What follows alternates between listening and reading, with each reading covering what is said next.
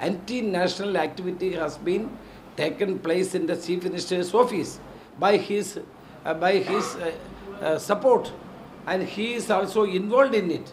So we are demanding for the Chief Minister's resignation and face a inquiry overseen by the court. We have no faith in the central agencies because they were playing in the hands of BJP, and there is a nefarious design by the BJP to weaken Congress party throughout the country. So they are hoping for Congress Mukta Bharat. So they want that Congress should not come back to Kerala. That is why they helped CPM. Wherever, see in Punjab, they don't want Congress, though they helped up.